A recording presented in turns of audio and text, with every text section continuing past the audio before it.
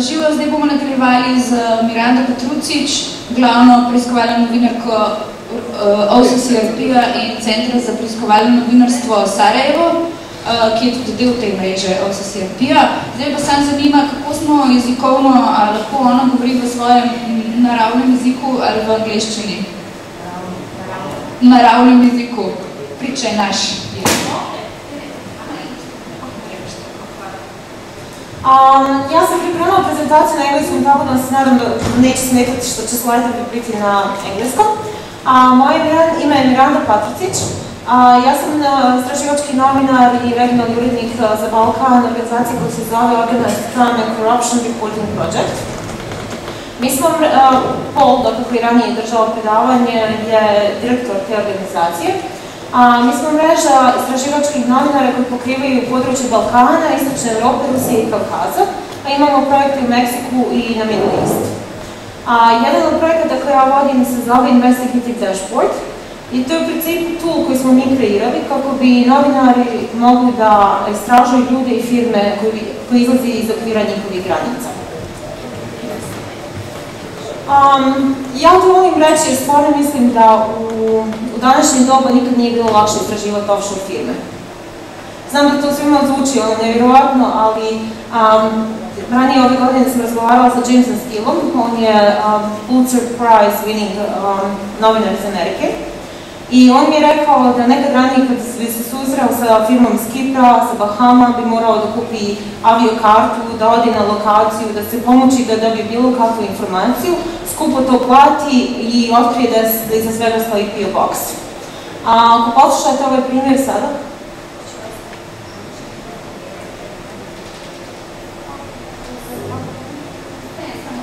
okay, I apologize, so we'll switch to English.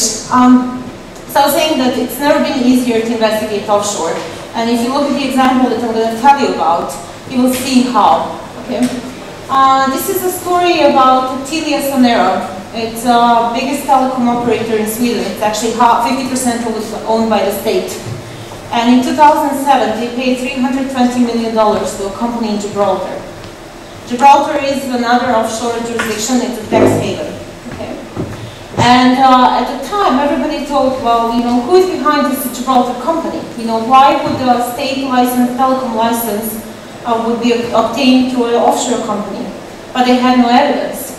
Until last year, when the reporters from the Swedish National Television got in touch with me and said, can you take a look? Can you give us any information? And it turned out to be quite easy. I got on my phone, I called the Gibraltar registration office. I said to them, so what kind of records do you have on companies? And how can I get them? And they said, well, just pay 35 euros. And 3 weeks later, on my desk, there was a box full of documents. Every single piece of paper that they ever filed in the Gibraltar was on my desk. And the documents contained shareholder records, they had the director changes, they even had a financial report. That's not typical for the offshores. The financial reports are carefully hidden. It turned out that Takilant was owned by, at the time, 24-year-old woman. And of course it raised a question, how would an Armenian woman receive $320 million for a telecom license in Uzbekistan? Gulnara Karimova, her family, they're supposed to control everything. So we dig deeper, and we followed the paper trail. And that took us to Switzerland, it took us to UK, it took us to Uzbekistan, it took us to Gibraltar again, and many other countries. And what we were able to find out is that this woman was a director of a company directly owned by Gulnara Karimova. We were also able to track down some other people that were used to either stand as directors or secretaries of the companies, and that led us to other companies owned by Gulnara Karimova as well as her boyfriend. We published a story. It aired on Swedish television. We basically said that the Telia Sonera payment was actually a bribe to the dictatorship regime in Uzbekistan. The day after, and this is what happens in democratic societies, people don't stay mute on such information. And the Prime Minister went and said, Telia Sonera has to answer some serious questions. The prosecutors reacted immediately and they opened the investigation. A few days later, after the investigation started, they seized millions on the bank accounts. And the prosecutors were good. They had a bunch of names, but they didn't know what those names, who those people are. And they passed them to reporters. And what happened, they again got in touch with me and said, okay, we have a bunch of names, can you help us, see who they are? And I looked different countries and different registries, and we found out that people who had access to the bank accounts were actually people who were directors of several companies in France. Once we got the company records from France, it turned out Gulnara Karimova herself was the owner of those companies. And those companies were used to buy an apartment building in Paris, you see there, and was used to buy a villa in Saint-Tropez. But even a bigger discovery was that this is a chateau, a castle, right next to Paris, which was owned by her boyfriend. This is where $320 million ended. We were able to follow the money trail all the way to the end. And a few months ago, the French police raided twice all these properties in France. We don't know what's going to happen. Gulnara Karimova is actually a suspect in Sweden. And they might call her for questioning. So, we had offshore jurisdiction, and we had the good old reporting, which made this a fact. So how do you do that? Well, the first and key step is backgrounding people. Okay, you need to know as much as you can on the people who you're investigating. Who are the people who they are going to likely use to own the company on their behalf. I don't know if any of you have read our stories on Miroslav Mišković, but his director of a number of belief company was actually his doorman. Literally, a doorman. So it's very important to know first, your subject, what date they were born, where they were born, and what kind of citizenship they might have.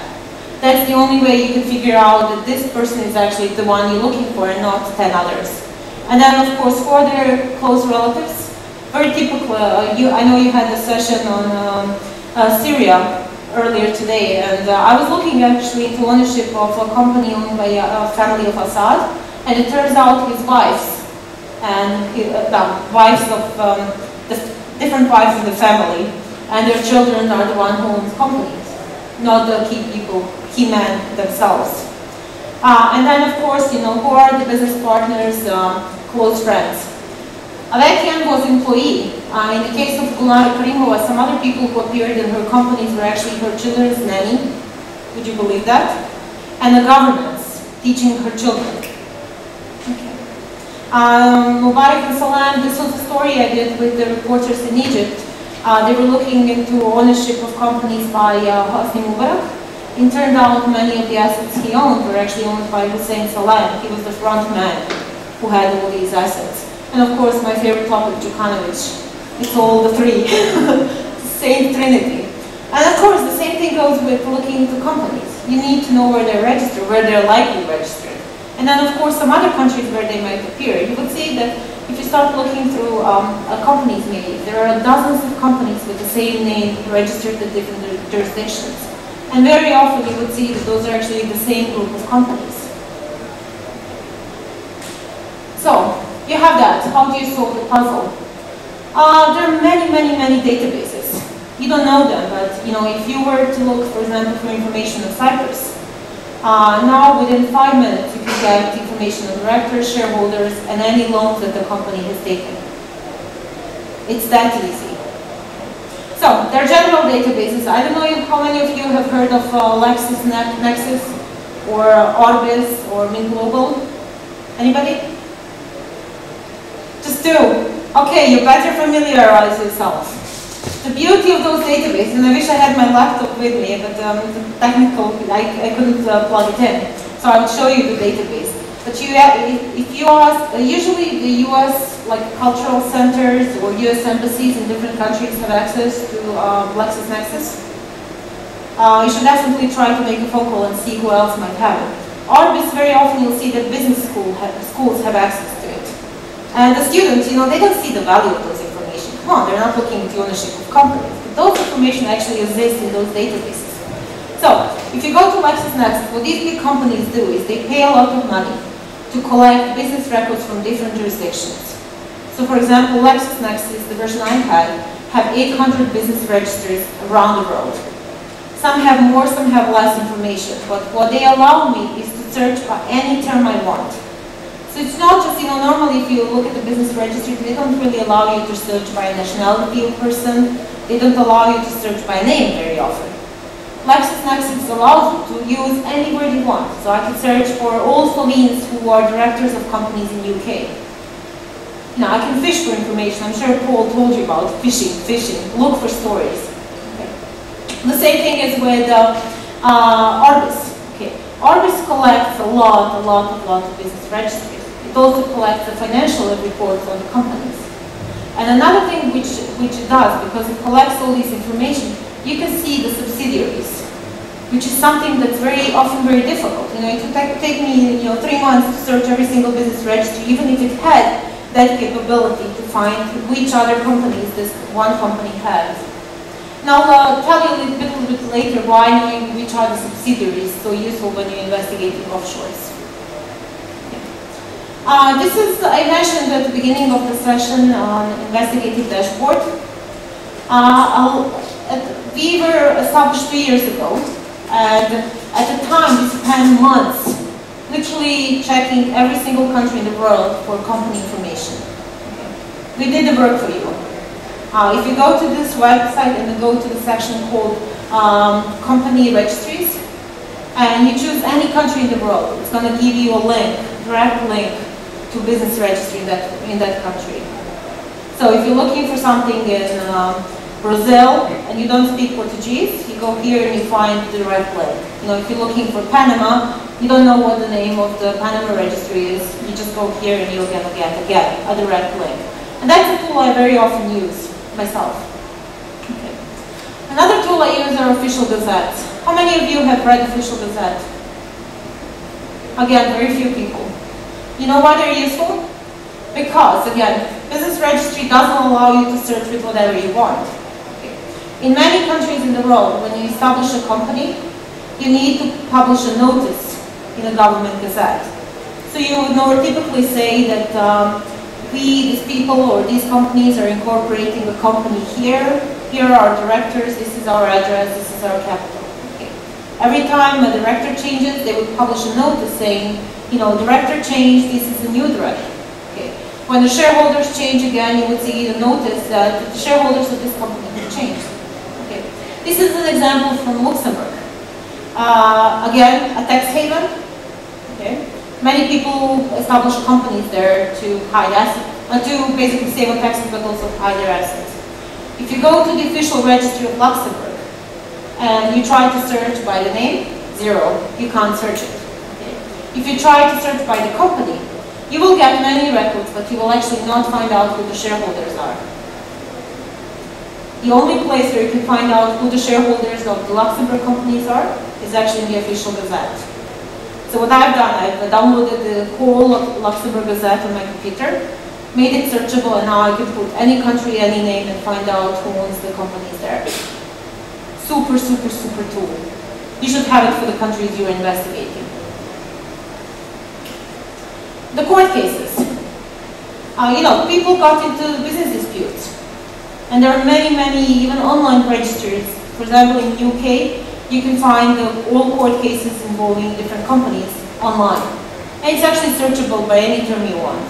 The same goes with a number of other jurisdictions. And even in offshore jurisdictions, there are courts, and they settle different issues. So, for example, this is a website called Offshore Alert, and there you can find court cases involving jurisdictions like British Virgin Island, like Bahamas, a number of others, and see the cases involving either your country or the companies you're investigating. Okay. When you are at the dead end, you don't know who the shareholder is, or maybe the business partner has got some dispute. I've got quite a few stories just by looking up court records in other jurisdictions. Okay. And the final tool is scrape databases. I'm sure Paul mentioned the Panama. I'll show it to you a bit later.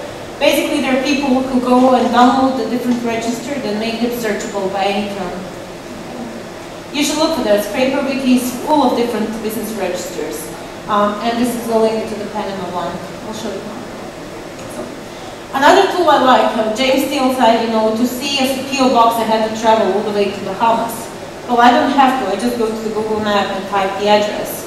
And I see exactly if, this big business that has $1 million worth of assets in my country is actually a shed in the middle of nowhere, or it's somebody in a big business building.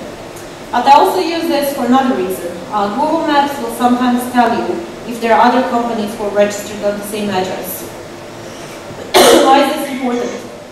Because while on paper the company might not be owned by the same people, if it's on the same address and it's not one big business building where there are dozens of companies, but just a simple house like here in Switzerland, that means there is often a link between the company investigating and that other company. Pardon? Okay. And final advice is get all records. And I'll tell you why. If you're stuck with a company from British Virgin Islands, and you pray to God that they have subsidiaries. If they have a company in another country, very often they will be asked to provide all documents on themselves. It means they're going to have something which is called proxy authorization. If you want to start a business in your British Virgin Island company, you have to authorize somebody to establish that company abroad. And that paper has to be in the registry.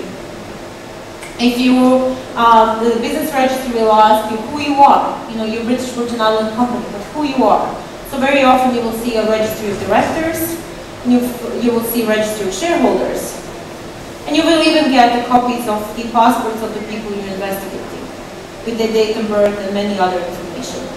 It proves super, super, super useful. I don't know how many of you have ever tried to get all the records from the Slovenian business registry. I know online there are few information, but not everything. If you go physically to the business registry, it's amazing what kind of information you can get. Just amazing. I haven't done stories in Slovenia, but for example, I reported in Croatia, and I went to the local court. And even though I am actually a citizen of Croatia, but even if I wasn't, I would have the same equal access. And in most countries in Europe, foreign citizens and local citizens have same access to information. So when I went to that court, I got all the documents, including all the documents on owners. I was looking at a company which was owned by a Spanish company. So I got all the documents involving the Spanish company. But also I got the loan agreements. You wouldn't expect that to find it there? Well, it was there. I got the loan agreement showing that the Japanese company was giving of guarantees for the loan taken in the country. It was actually be used in a story later on, and it proved that the Mitsubishi, a Japanese company, was heavily financing the tuna business in Croatia. I also find the court rulings. Again, you would be very much surprised, like what the court rulings are doing there. Well, sometimes they do. You find them. It's really, really incredible what kind of things. Another company I was investigating, I found it was banks. Basically a letter from the bank stating all the amounts of cash that company has received from, let's say, Shells. And exactly from who. Now, I would find that information otherwise if I didn't do, move my ads and actually go to the business registry, spend a few hours and get all the documents. So, another tool you should use. And finally, during the workshop, there was a session of mapping information. Very often when I'm doing this kind of investigations, it involves, 30, 50, 100 companies.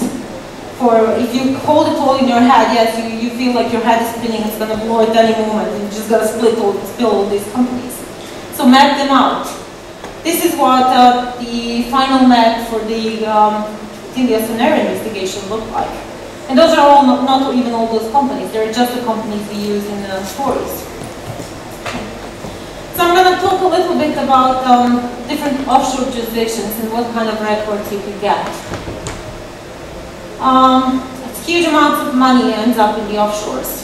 And people every time they hear, oh, it's a Cyprus company, it's a Seychelles company, they just stop. They're like, it's too hard to get anything there, and they're waiting for somebody to give them information. You shouldn't. This is a business registry of Panama. I first put a link to the business registry in official business registry, and then you have a scraped registry. Well, what scraped registry allows you to do is to search by a name, any name. Just pick a typical surname. and see if that person has a companies in Panama. And that's what we've done. You know, my colleague from Azerbaijan, Paul Michael, mentioned that she was just searching the surname of her president's family, and there were a bunch of results, but it turned out that names of his daughters, the 2 daughters, and a wife appeared. It has led to a number of stories. One of the stories was how they own a stake in the telecom business in Azerbaijan. Okay. The other one was a story how they own shares in a UK company which got concessions for the huge gold mine in Azerbaijan. They also find a company which was actually building in a construction company that was in charge of the construction of the concert hall for Eurovision. No, that all came out of just searching by names in this Panama database. I'm sorry. You will see that in Panama you can actually get even copies of the documents. Normally they contain information on the directors, not shareholders, but see, you can see a real paper copy which has been scanned and it's available online in the registry. The Cyprus. It opened up about 2 years ago. It's been used by very few people, but you know, all across Eastern Europe, Balkans, criminals, politicians, they all use Cyprus to hide their assets. You know, my favorite example was the son of a president of Montenegro. He owned a company which all the time they claimed was actually a Spanish company. And that company has taken a loan which they got the local government to guarantee. Well, they disappeared with the money and Budva was stuck with 2 million bill. Nobody knew who they were. They were these nasty Spanish people who robbed the local economy. Well, not exactly. It was the son of a president. This is what a typical printout of the database looks like. This costs 10 euros. You can all afford 10 euros. And you will get the names of directors, even their addresses and date of birth. And for the companies, you will get, you know, how much shares they have and where they're registered. And if they're big persons, you will get the passport number. So it's very, very good. And in some cases, if a company would have a loan, for example, you can get that information as well, and you know who they got the loan from. Before I talk about Hong Kong, I don't have a Delaware here, but for example, most of you don't know this, but if you go, and I'm sure that you have all come across Delaware. So in Delaware, if you go to the online website and you try to search for the company, you will get nothing, even if you pay the $20 for like the big report. It's nothing there. But then if you find a company, in the US they have a lot of companies who go in and get the documents for you. There are many, many of them. So if you get one of those companies to go to the registry and get all the documents that were filed, actually you would get the shareholder information. And we've got it in some stories. Vodič was notorious for using Delaware companies to launder money. And for a bunch of those that we were investigating, we were actually able to get a real document, with his name or name of his lawyers or people who he was close with as the shareholders and directors of the companies. So, very few people know that that kind of information is available. It's actually available in microfilms. So actually when you go to the business registry there, they will tell you to, go and search the microfilms, like in old age, but it's still there and available. Another typical place, Hong Kong. Again, they have a really good business registry, and actually you can download every single document that they have, that the company has filed with the registry there online. And this is what the Hong Kong business registry looks like. You see a lot of Chinese letters, but you will get the real names if you manage to struggle through the Chinese letters.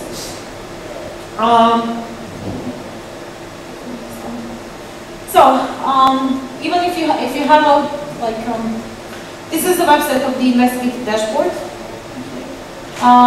We've built this website with the help from Google. That was our latest grant. We are still improving it, but what's important is that if you go and sign in, and it will require your Google account, Gmail account.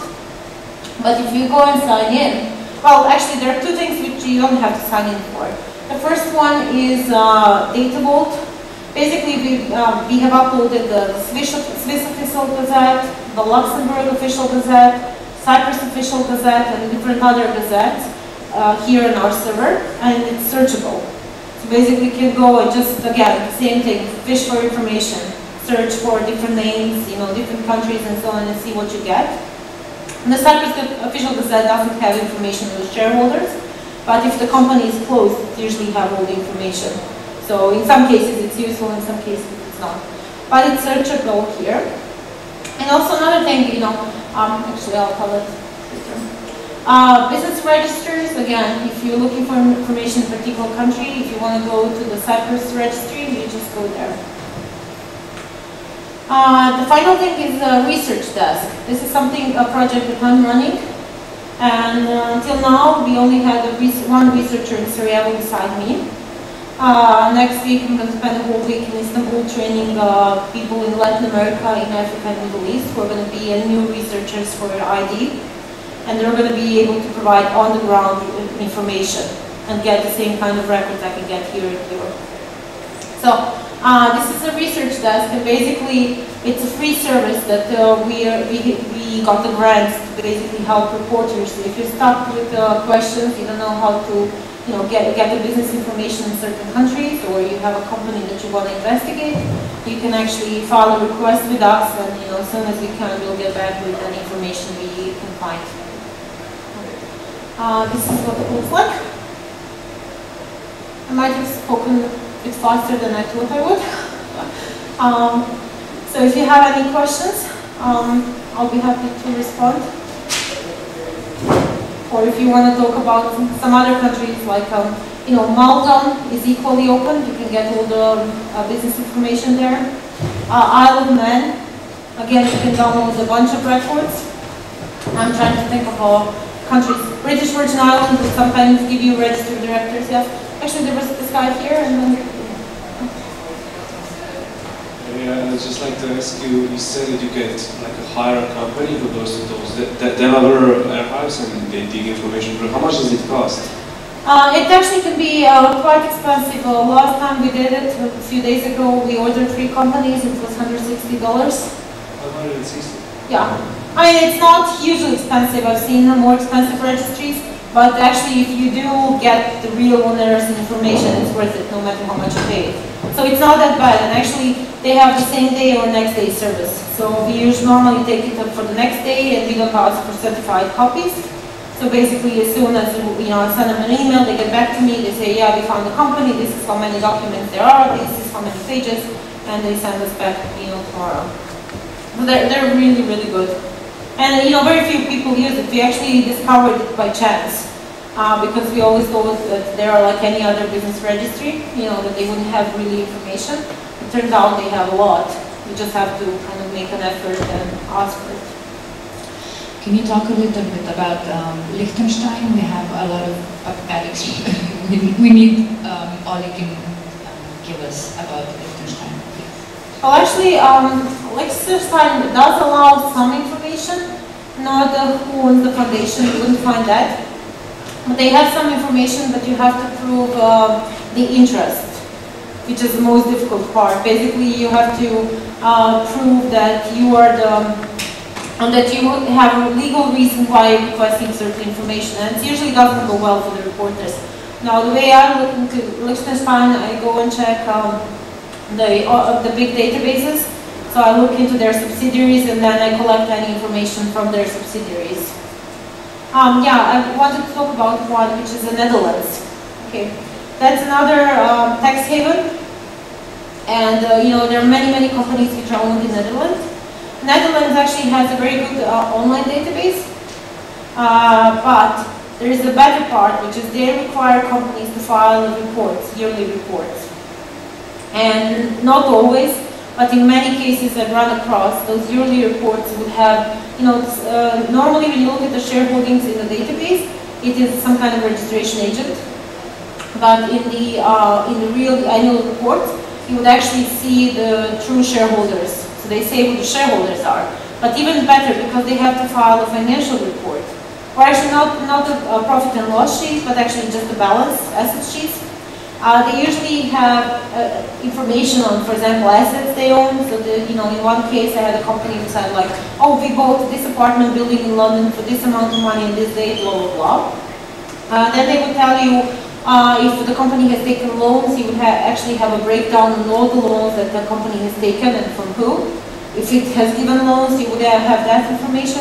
And also you would have information on any other businesses that company owns and basically what's the value of those businesses. So there are actually a lot of information in the annual reports of the Dutch companies. And also, what's also interesting, I told you about getting the paper records. We were actually able to get all the paper records from the Dutch registry as well. In one case, we were investigating, and it was like this big pile of documents which came to our, to our Sarajevo office. The same thing goes with Switzerland. Very often, well, it depends on the cantons. In some cantons, for example, the Swiss Business Registry doesn't have, it has very few information, and you need to rely on official gazettes and so on. But even in those registries, you can actually call the registry and ask them to send you copies of all the documents that have been filed. And while in online version, you might not have the names of shareholders, in the version that they have, physically have, if you request the documents, very often you will see even a contract on the sale of shares. That's a very, very good tip. And in some cases, in some, even some cantons, you can have all the information on the companies, like paper records, you can get actually online. They have this thing where, wish I had my computer to be much easier, but let's see if,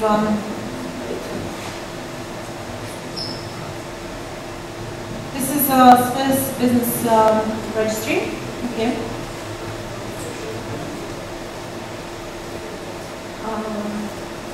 Okay. So, for example, in case of this company, let me just see if it's still, yeah. If you see on a Swiss business registry this kind of sign, like a paper sign, that usually means that all the documents are actually available online. And all you have to do is basically click here, and you get, you have to put your name and your surname and your email address, and literally within 5 minutes you will get a complete file. And you have to do it for each of these, because all the documents are basically grouped based on changes, in the company. So the first document would normally be incorporation and so on, and then when there was if they sold the company, whatever, those documents are available. You just have to do it. They're in German. So in Switzerland, I know it's everybody says it's a really tough place, but actually you would be amazed how many useful information you can find if you actually go through the trouble. Because they often don't want to speak English, and they kind of ignore you, so you have to do it with German or with French and blah, blah, blah. So if you go through the hassle of actually doing it, sometimes it's very much worth it.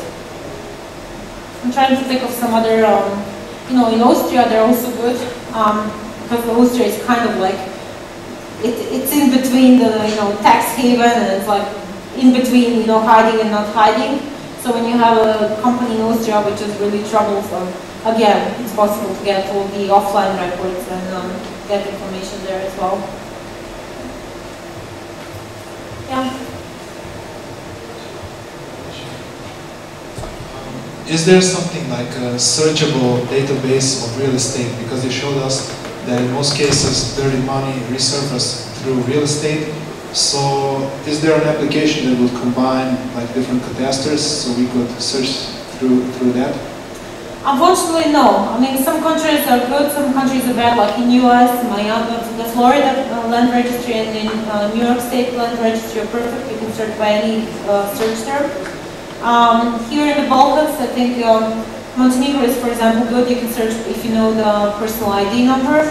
I think in some other countries you have to know exactly the plot, but that's where scraping comes from. So if you can scrape with worldwide, it helps. But also the land registry will very often, if you send them name of the person you're investigating and information of that person, or the names of companies, they would actually look it up for you. We just had a case. I don't remember if it was. Maybe it was either Switzerland or some other country where we, no, it was Luxembourg. And we actually, yeah, I actually did it as a favor to a friend, so I didn't, in the end I didn't get records because I told her how she can get it. But basically they said, if you send us the name of the person or the company you're looking into, we can do the search and get back to you. So actually those countries. Now, on the assets, in the foreign countries, they normally wouldn't have assets quoted directly on their name because it's very often illegal. So actually the way they do it is they go and establish companies or they go and buy companies. So for example, when I was investigating the assets in France, actually I got the company records, and actually in the company records I had a part of the, when those kind of companies are established normally in a statute, which everybody kind of doesn't want to read because it's long and it's like 10 pages of like pure shit. Well, at the end or somewhere in the middle of those documents, you often have a reason why the company is being incorporated. And I know here, like in the Balkans, they all put like 50 things why they're incorporating the company. But for example, typically in France, they would say exactly why. And in this case, they told that the purpose of incorporating companies is to purchase exactly this real estate. So I had no trouble, I just basically got, oh, look at this, and all I had to do is to verify that actually these people own that company. But the France is actually very good, and you should be checking because people like to have assets in France. It's a good place to have assets. And their business registry is also searchable by name. So if you have a surname of the person, and I think now before you didn't have to put the year of birth, but now they ask you to put the year of birth. So if you have those two pieces of information, you can actually search and find if they have companies in France, which is very, very useful. And typically they would have it in that way. So, land registry is more tough, but you can basically ask them to, you don't have to go with the freedom of information request, but kind of just ask if they could search by the name of that person. Very often they'll do it, especially if it's a foreign person. And if you say, oh, I really need your help. Yeah, I came a little bit late, so I wasn't listening to the whole thing. Maybe I will repeat something. But you were saying about Cyprus, and in their register, it's still impossible to find the beneficial owner. You can only find the nominee owner. Well, depends. Yes. If you're really, really smart, you're going to hide your asset. You're going to put all the beneficial owner, a nominee's owner. Depends on who does it. I've seen dozens of Cyprus companies who have a real person as an owner, and then some which only have a lawyer. So it's kind of like the same as any other registry. They can put a lawyer and attorney, company, or registration agent to pose as a shareholder. But very, very typically you will see, especially if the company which owns the Cyprus company goes to some other jurisdiction.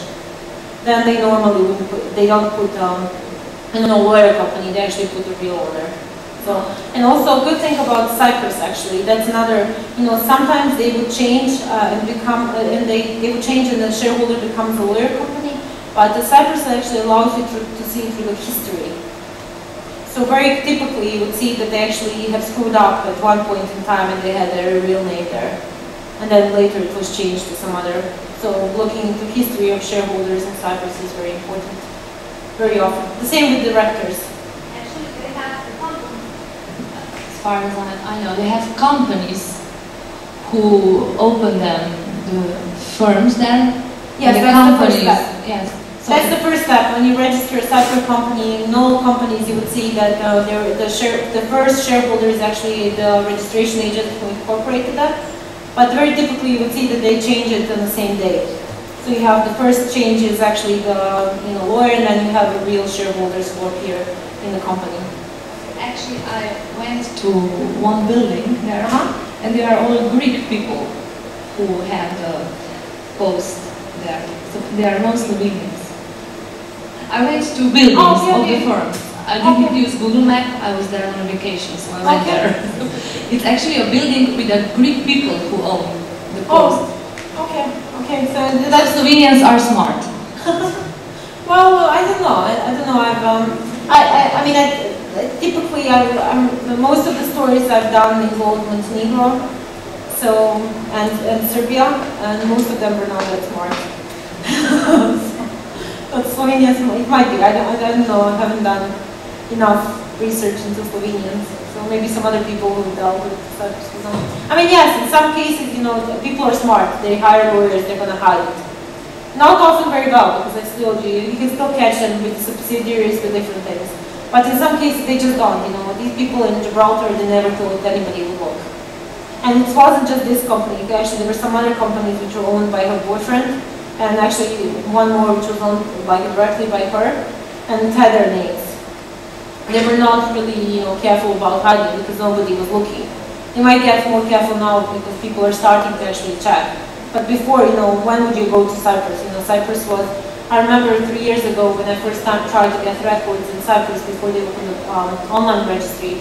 It was like 40 euros per page, and I would call them for 3 weeks, and every time I called, the woman was either sick or on vacation or was never there. It was a huge amount of money that I paid, and now it's much simpler to get and look into. What's your opinion on the offshore leaks case? When some people scrape the British Virgin Islands registers, but nothing really big came out of it. So I was wondering if you know anything more about the whole case. Well, the problem with that case was basically that it is like just 1 or 2% of the whole economy. It's literally tiny island in the sea. And the information they got were basically internal communication. So it wasn't, what was leaked wasn't the business registry. Because even if you were to leak the business registry in British Virgin Islands, you wouldn't get much because some of those jurisdictions actually don't collect information on the directors and shareholders. So there's nothing really to leak. So they were basically able to, they got a leak of 2 companies, 3 actually companies, and those contained emails. And some documents that were attached to those emails, and then of course, first the most significant findings for them will be in China and Asian part of the world, because that's where those companies mainly operated.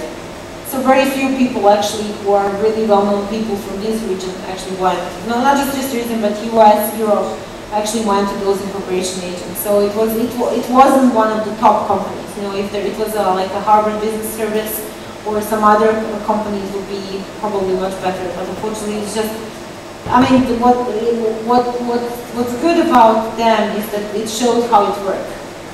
It kind of showed what everybody kind of suspected, which is like those registration agents are actually helping people launder money. They're telling people how to do it, which is something they shouldn't be doing. It's kind of illegal. So that's a good thing, that it gave insight in what was going on, but the sample was too small to basically have real revelations. Okay, 5 more minutes. Okay, do you have questions? More questions?